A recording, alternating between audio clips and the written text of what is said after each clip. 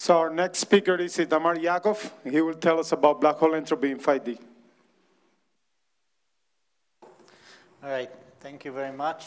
I'd like to thank the organizers for organizing this wonderful workshop and for inviting me to speak on Friday the 13th. And I'll be presenting some work in progress with Morteza Hosseini and Alberto Zaffaroni, which has to do with a 5-dimensional version of this black hole entropy. Okay. So identification of the microstates that are related to black holes is a long-standing problem since the work of Bekenstein and Hawking, and there's been some success. I've written some notable example, but in principle, ADS-CFT should allow us to calculate these, the quantities, or to count the microstates in a more or less straightforward way. And attempts to do this came about, a long time ago. Many attempts have been made, and not all have been successful. But in 2015, Benini, Christov, and Zaffaroni managed to make a match between the partition function of the twisted index on S2 times S1 and the entropy of a 4D black hole. And this equation that I've written is the equation for the entropy. So the field theory model in 3 dimensions is ABJM, which is a Lagrangian maximally symmetric superconformal field theory in 3D. The entropy, which they calculate, is represented by the finite part of this partition function. It isn't an anomaly in the field theory. The partition function is computable at large N on the field theory side using what should be regarded as the effective twisted superpotential if you reduce 1 dimension back to 2 dimensions, and the Bethe-Ansatz equations and some large N techniques. And then a comparison was made to an ADS-4 supersymmetric black hole, which was introduced by the authors here, and the comparison worked out. And my understanding is that it's not entirely obvious why the comparison works, but it does. Okay, here are some of the technical aspects that went into this calculation and that I think made it successful relative to the previous calculations that involved the untwisted superconformal index in 3 and 4 dimensions that I had on the first slide. So first of all, the index that they computed is topological. All of the states that are supported on the 2-sphere are ground states of the system. Technically speaking, the one-loop contributions are simpler, and the flavor symmetries in the model that they took are manifest. So ABJM has the flavor symmetries that they needed manifest. There's a complex scalar modulus. It's related to a scalar in the vector multiplet and the holonomy around the S1. And the contour for how to integrate that modulus was understood from the relationship to 2 dimensions, and it's given by the Jeffrey-Kirwan prescription, which is we also heard about in the previous talk. And possibly most importantly, there are supersymmetric fluxes. So flux supported on the S2 for both the dynamical and the background gauge fields. For the background gauge fields, this is needed in order to reproduce entropy of what is a charged black hole, but it's also very important that the flux for the dynamical gauge fields is summed over. And this summation allowed to reproduce the correct entropy. There's also an equivariant deformation, a sort of omega deformation that you can do on the S2, but also importantly, and also not as in the superconformal index case, it can be turned off. So it can be turned off. Okay, so what I'm going to introduce is a 5D analog of the same type of calculations, and I'm going to just stick as closely as I can to the things that made the 3-dimensional calculation successful. So I'm going to consider an appropriate theory. In 5 dimensions, I need at least n equals 1 supersymmetry in order to do this. So I'm going to consider something that has at least n equals 1 supersymmetry on a manifold of the type M4 times S1, and I'm going to choose M4 to be toric-Kähler. And the reasons are that it matches very well with the 3-dimensional calculations. It shares many of the features. So there is a topologically twisted partition function, which is amenable to localization. We already heard about this type of localization in Maxim's talk in the morning. There are gravity solutions with which to compare. The theory lives in an odd dimension, so the finite part of the partition function is expected to be universal. There's an equivariant deformation, the Nekrasov deformation, or the omega deformation on the compact space, which one can turn off. And there are fluxes to be summed over and a contour prescription for the evaluation of the matrix model. And as we heard in the morning, which fluxes exactly should be summed over, what exactly is the contour, is nowhere near as clear as it is in 2 dimensions. But maybe as importantly, most of the necessary localization calculations have already been done.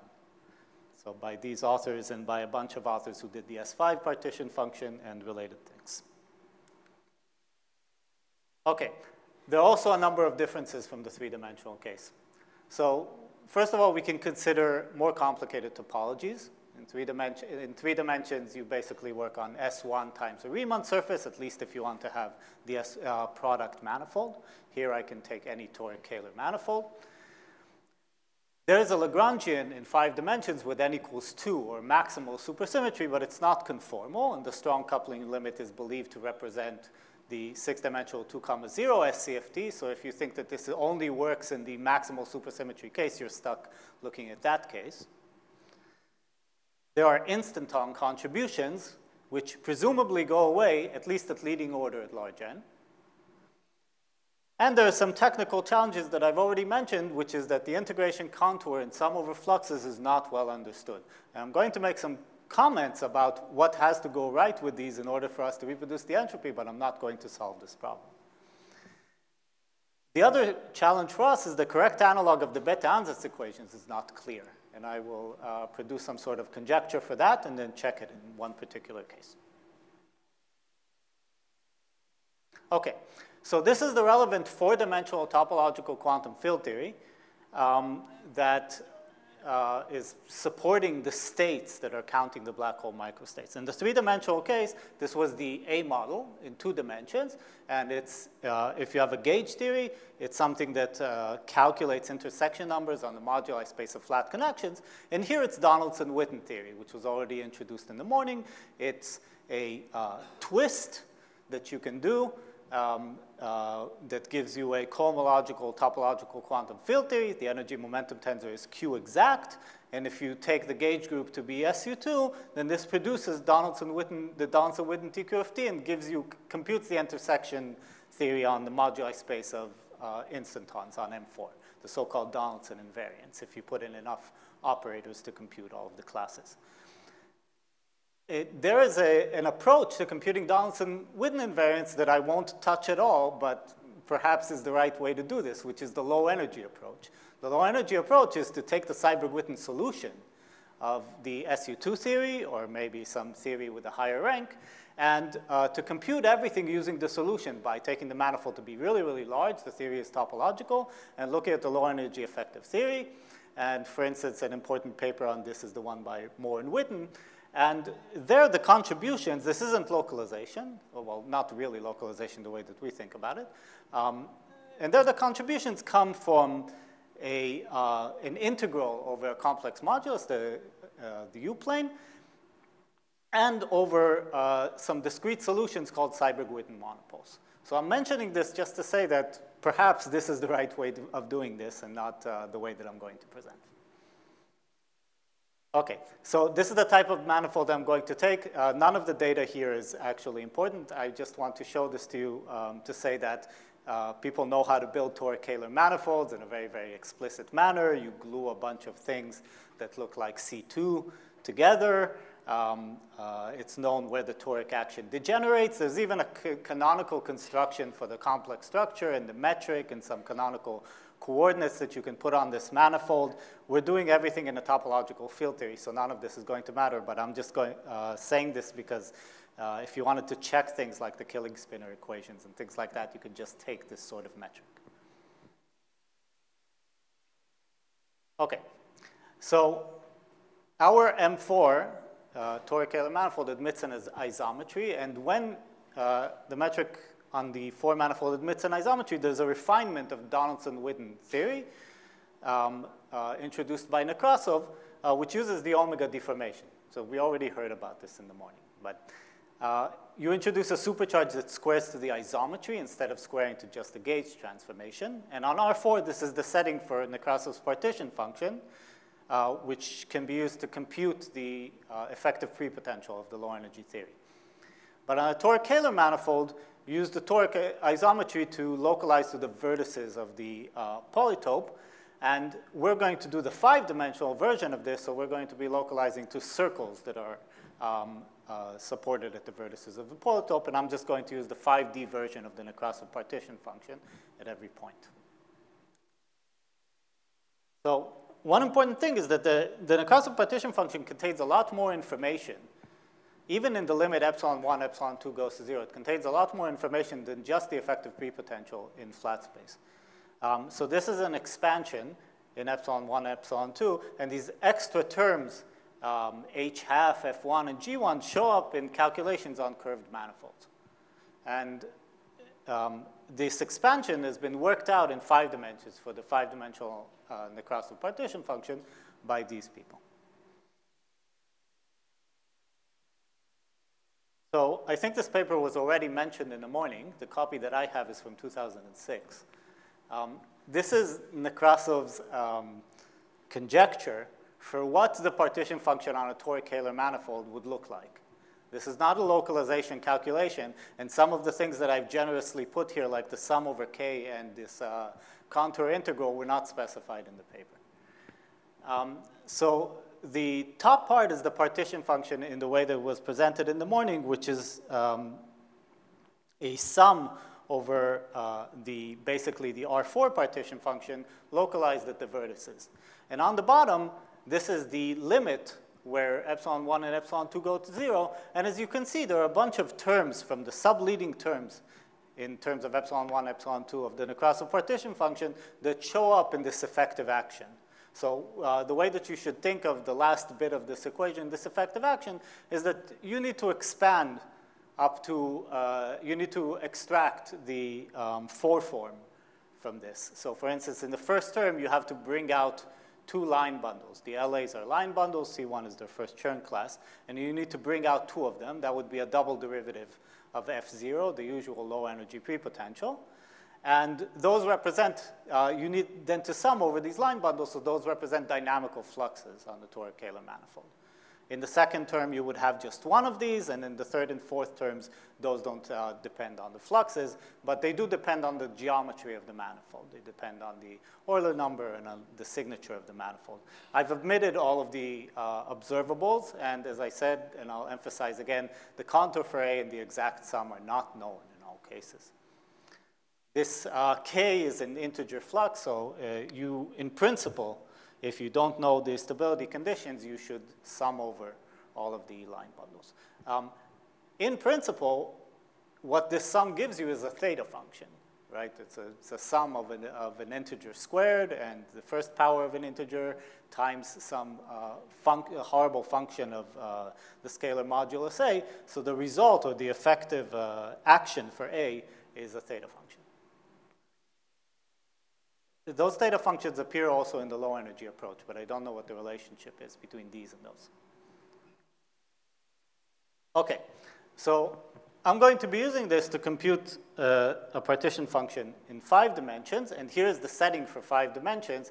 I'll take a Wilbein, which is derived from this, say, this canonical metric that I showed before. I'll add 1 more extra dimension whose size will be 2 pi beta. And I'll define some vector field which just corresponds to the directions of the torus action. And the 5-dimensional metric that I have is not quite the product metric of this time direction with M4. It's the product metric with these off-diagonal components in E5 mu that represent the omega deformation. So this is just the omega deformation in 5 dimensions. And if you want to preserve supersymmetry, all you have to do, so I said it requires additional work, but the only work that you have to do is to twist.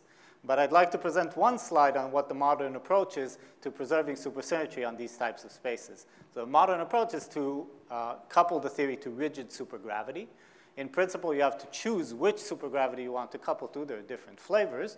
But one nice alternative is to take what's called superconformal tensor calculus that seems to capture all the flavors. And I'd like to apologize that I don't have an appropriate citation. So you could, in this situation, start with the 5-dimensional Wow multiplet. And you would need to find, if you wanted to preserve supersymmetry on this space, you would need to find fixed points of the Gravitino and Dilatino equations. But we're in a very simple situation where I can simply set these additional fields in the Weil multiplet T mu nu and B mu to 0. The variation comes down to this generalized killing spinor equation. I also don't need eta, and all I need to do is to choose the R-symmetry connection for the 5D, at least n equals 1 theory, to be proportional to the spin connection, and that's going to preserve a spinor. The spinors are symplectic Majorana, and I've written them as matrices. So this preserves one spinor.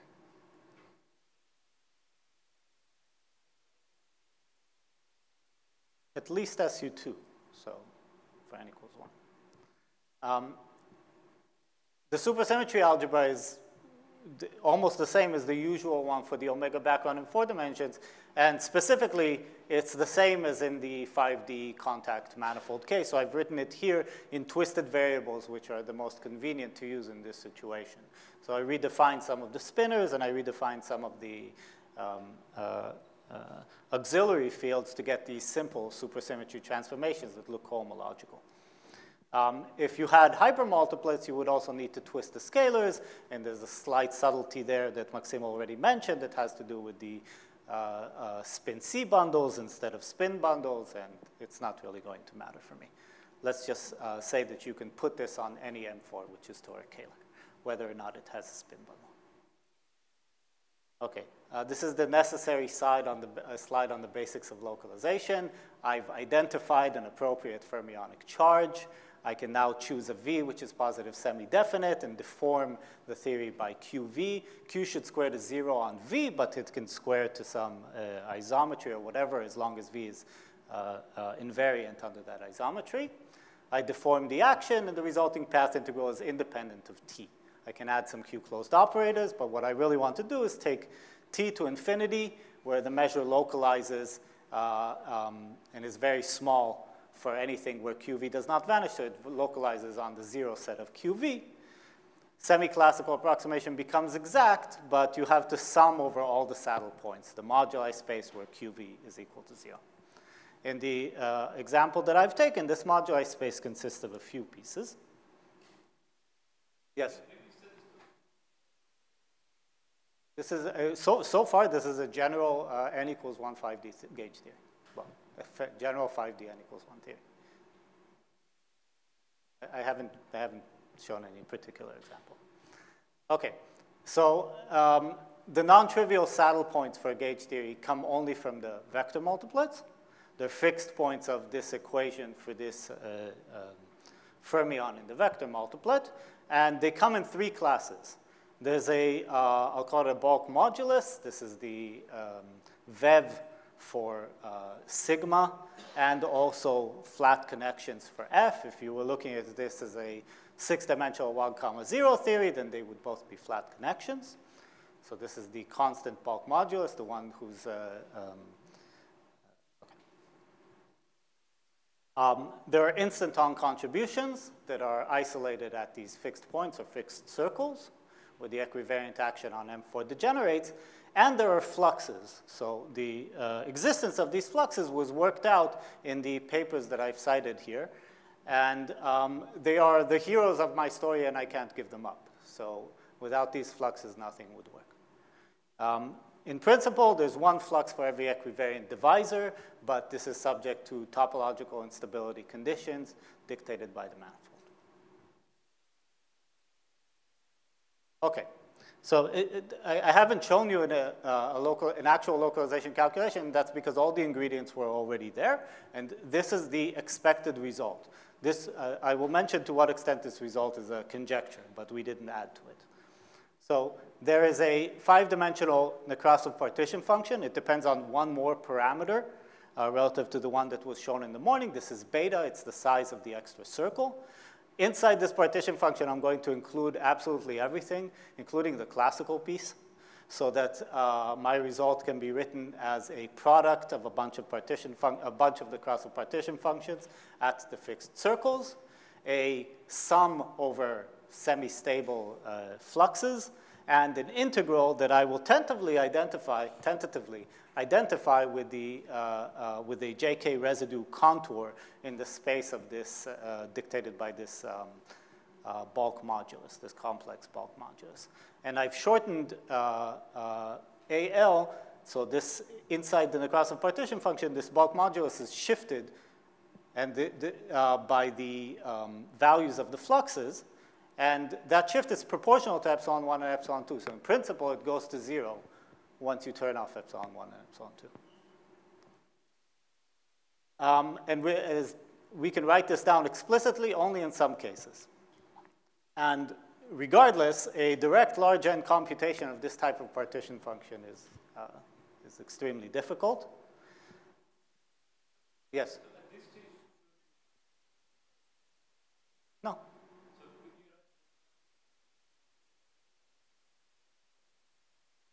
It's the Z classical of the theory that I'm considering, but I haven't determined which theory that is. So. This was computed by Nekrasov. So there's an action? Yes.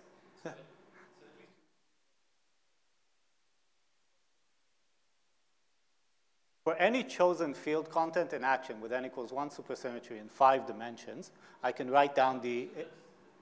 Yes.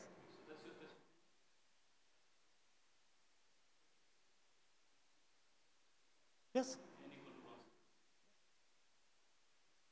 The twisted n equals 1 field theory.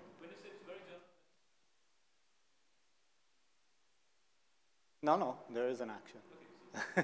Okay, so the localization only works when you have an action. So I didn't bother to write one down because this works anytime you have an action, but of course you need it.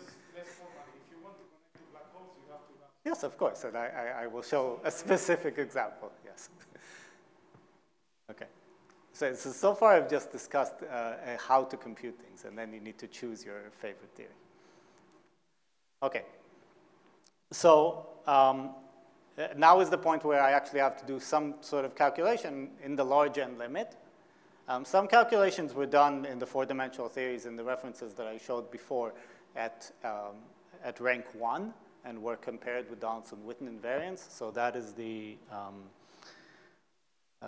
evidence that I'm aware of that this sum over fluxes is actually correct, and this contour prescription as well. But I would like to do large N, and I'm going to use the same trick or the same very helpful guide that was used in Brian's talk, which is to use this Nekrasov-Shatashvili approach and to think about what it took to identify the large N limit in 3 dimensions. So in 3 dimensions, there was this auxiliary quantity, the effective twisted superpotential of the 2-dimensional theory, if you had reduced the theory from 3 dimensions. And for a 2-dimensional massive gauge theory, you can solve the partition function by solving this equation for the vacua, this Bethe-Ansatz equation for the vacua. You have to first identify W tilde, but since W tilde is 1 loop exact, you can get it directly, or you can get it from the calculation of the partition function. And Nekrasov and Shatashvili identified this with equations arising in integrable systems, and they showed how to get the appropriate W tilde from higher dimensions. And very importantly, the large N limit is tractable when you use this equation, because you can take sort of the large N limit inside W tilde first, and then identify the solution to this equation, which is dominant at large N. Okay, but we are not in 2 plus 1, we are in 4 plus 1. And a reasonable analog of this equation in 4 dimensions is the effective prepotential. The effective prepotential is what comes out of the Nekrasov partition function when epsilon goes to 0. And it's reasonable to think that it plays a similar role on a compact twisted 4 manifold. And indeed, Nekrasov and Shatashvili reduced a compact 4 manifold to a 2 manifold in 2 different and important cases, and found that you get the twisted chiral superpotential from the effective prepotential. So one of these cases was the Nekrasov-Shatashvili limit on R4. This is the limit where you take one of the equivariant parameters, the one that's going to rotate the plane in the remaining 2-dimensional theory to 0. So there's still 2-dimensional Poincare symmetry. But The other one is kept finite, so the theory on the other plane is effectively compact, and you can evaluate what is the effective twisted superpotential in 2 dimensions, and it's at leading order in this equivariant parameter, it's just related to this effective pre-potential in 4 dimensions. That means that in principle, if you wanted to solve the 2-dimensional theory now put this topological theory on some Riemann surface, you would have to solve the equation that I've written. That equation determines the vacua of this 2-dimensional theory with an infinite number of fields. The other context in which Nekrasov and Shetishvili did this is in a twisted compactification from 4 dimensions, and here I've written down the equation for the n equals 2 star theory in 4 dimensions. This is a compactification, I'm sorry, I didn't write it. This is a compactification on the sphere with flux through the sphere, and here the effective twisted superpotential is again related to the 4-dimensional prepotential, but very importantly, it's the twisted superpotential is the derivative of the 4-dimensional prepotential with respect to several parameters. The equation that I've written down is sort of unfolded in the 2-dimensional case. That's why there are both magnetic and electric fluxes, but I've written it down this way because it looks duality invariant in 4 dimensions. So it looks invariant under S duality. So the top equation involves W proportional to F, and the bottom equation involves W proportional to the derivative of F. And I'm going to claim that you need to take both of them seriously if you want to work on a twisted 4-manifold with the equivariant deformation and still define a reasonable set of Bethe-Ansatz equations that are going to give you the partition function at large n. And it goes without saying that this is a conjecture. Okay, so now I'm getting to an actual quantum field theory and comparison to black hole entropy. So the black hole that I'm going to take comes from the black string solution by Benini and Bobev. It's the gravity dual of the 6D2, 0 AN theory compactified on sigma G1, sigma G2, and T2. I'm going to take both of these G's to 0 so as to get a toric-Kähler manifold in 4 dimensions. And I've written down some of its properties. It's a truncation of SO5 maximal gauge supergravity in 7 dimensions. It contains 2 U1 gauge fields and 2 real scalars. And the solution itself interpolates between ADS7 and ADS3 times this compact 4 manifold. And this 4 manifold has fluxes on it, and we're going to identify these fluxes with flavor fluxes in the superconformal field theory. There's also an ADS6 black hole that you can get by compactifying one of the directions on ADS3, and you can also give arbitrary momentum along this compactification direction, and it was examined in this paper by Christov, and who showed that the black hole entropy is related by the appropriate Cardy formula to the central charge if you took it of the black string, the dual to the black string. Okay, so this is going to be my example. I realize that this example is in 6 dimensions and not in 5 dimensions, but there's a 5-dimensional field theory, the maximal n equals 2 field theory, which is supposed to be a Lagrangian description of this 6-dimensional theory. So that's the Lagrangian that I'm going to use. I've specified the gauge group, and I'm going to take some holonomies that in principle break this to n equals 1 star, but I'm not going to take any soft masses. So you should think of this as the n equals 2 theory, but possibly within, a deformed version of the n equals 2 theory, where the deformation comes about just because I'm putting it on a curved manifold. There's a unique action for the n equals 2 theory in 5 dimensions. I'm sorry? No, this is n equals 2 super Young Mills in 5 dimensions. That's correct. Okay, so you're asking why don't I correct everything with the instantons?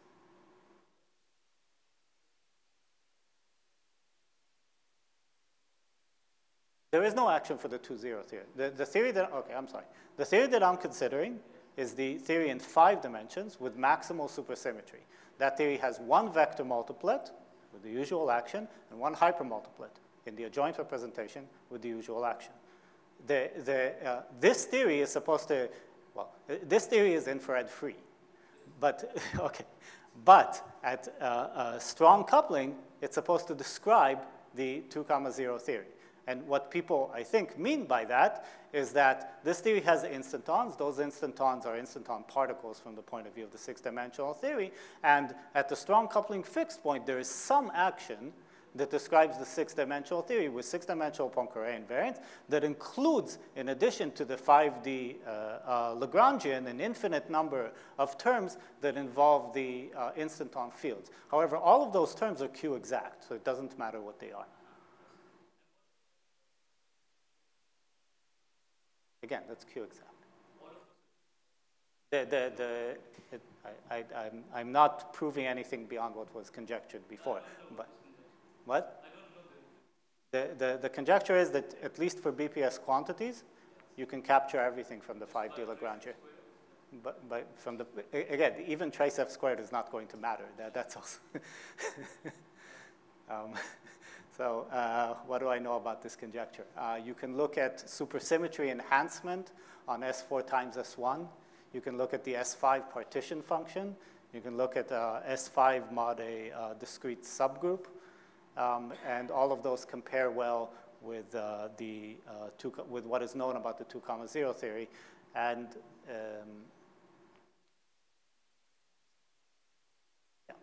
yeah, that is the evidence that I'm aware of. And I'm going to present some further evidence. Okay, are there any more questions? Okay.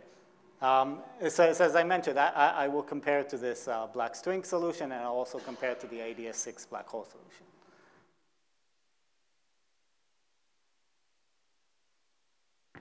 Okay, so after all of these Nekrasov partition functions and everything like that, I've taken the large N limit, and this is what remains, a very, very simple partition function that involves the non-equivariant limit of the classical and one-loop determinants for the N equals 2 theory, which you can also think of as this type of hoary supersymmetric quantum mechanics where the target space are these, the space of ground states on sigma 1 times sigma 2.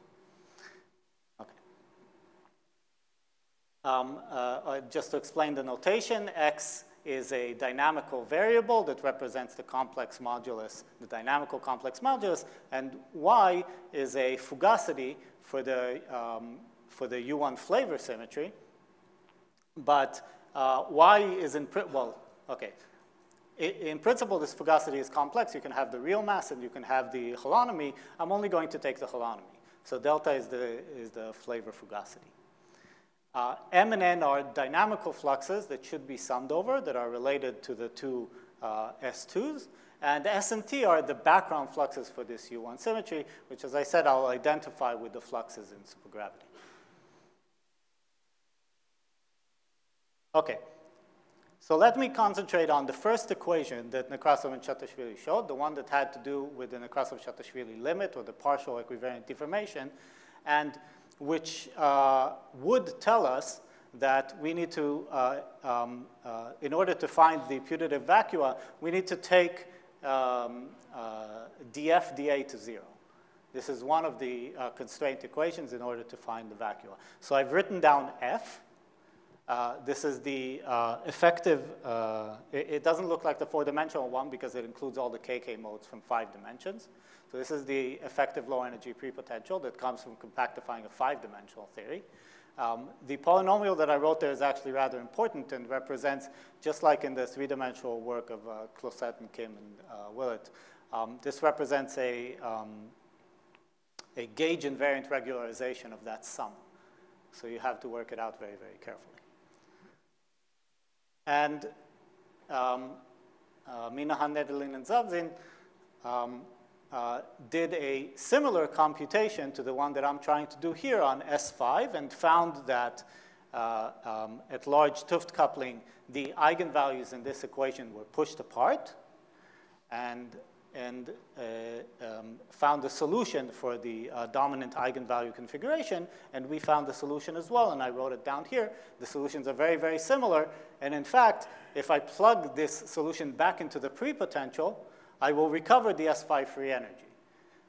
However, that is not what we're trying to calculate. The prepotential is not the effective action for our theory, but if I did it, I would recover the S5 free energy, so it at least shows me that we're on the right track. This relationship was also noticed in 3 dimensions. So if you plug the saddle point configuration for the 3-dimensional twisted index into the effective 2-dimensional twisted superpotential, you recover the S3 partition function, the free energy that's computed on S3 at large n. So the same thing happens here. However, I've only used one equation.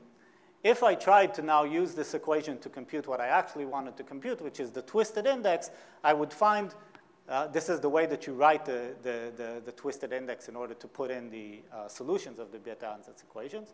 I would find that there is still an infinite number of solutions. There are an infinite number of solutions because there's one such solution of the profile for the eigenvalues for every flux sector. Okay.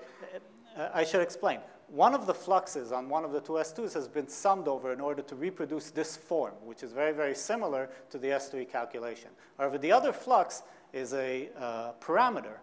And for every value of the other flux, there's a 3D computation to be done. And there are an infinite number of such fluxes, and as long as you don't determine what they are, you can try to do some minimization procedure, you won't get the right answer.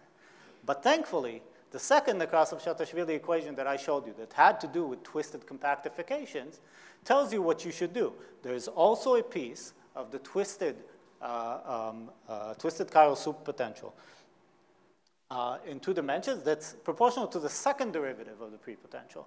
And if you take that piece and solve the relevant vacuum equations, you get a constraint on the flux. That's this flux n. And I can put in that constraint and recover the partition function that I wanted to see. So this partition function depends on the size of the circle, the 't Hooft coupling, and delta 1 and delta 2 are this fake way of writing two deltas in terms of 1 delta. They satisfy a constraint, so their sum is like 2 pi. There's actually just 1 delta. There's this there's this T and S that represent the fluxes on the 2 spheres. And this matches, including the dependence on delta, the trial right-moving central charge that was computed by Benini and Bovin. So right now, we didn't say what delta actually was, and what we've computed here is something that has to do with the black string, and the 2 match. The relationship to the modular parameter on the boundary of the black string is the one that I've written down here, and it has to do with the size of the 6th dimension. Okay, but we wanted to recover the microstates. And to recover the microstates, we need to move to the microcanonical ensemble. So we need to do a double transform. And I'm defining a quantity here, which is the appropriate index. The log of the microstates is equal to this index, but only at the critical point, which has to do with taking a saddle point approximation for this integral with respect to delta and beta tilde. This is the same procedure that was used in 3 dimensions. And if I do this here, I recover the expected Cardy formula for the number of degrees of freedom of the black hole. This is what currently works very, very well in this situation. Yeah. Okay. So to summarize, 5D twisted indices are a direct analog of this BHC computation in 3 dimensions. And we can compute these indices using localization on a toric-Kähler manifold up to some conjectures that have to do with summing over fluxes and the exact contour integral prescription. However, we expect the contour integral prescription to be related to the JK residue. And we expect the sum over fluxes is in principle can be or should be determinable from some work in the mathematics literature if you can read it, specifically this citation of Kuhl. And I've shown a matching to black hole entropy and to the properties of a black string in some very, very specific example. Now, notably, this example had to do with the 6-dimensional theory. It's had some caveats of its own related to the Lagrangian, but on the other hand was on a product manifold from the 4-dimensional case, so it was both harder and easier, but the matching works.